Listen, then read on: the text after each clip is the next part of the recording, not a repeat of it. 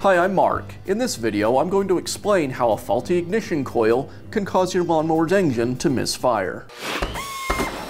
The ignition coil works with the flywheel to produce the electric current needed for the spark plug. The flywheel has two magnets mounted on it at specific locations. As the magnets pass by the ignition coil, they induce an electric current within the ignition coil's windings. This current is sent to the spark plug at the precise time it is needed to ignite the air-fuel mixture inside the cylinder. If your engine is misfiring, you may have an issue with the ignition coil. If the internal windings are damaged, the coil can short out and not send power to the spark plug. This can happen intermittently, making it difficult to diagnose. If you suspect your ignition coil may be causing a misfire, you should also inspect the engine's flywheel and its key to make sure they are not damaged, which can make the engine fire out of time.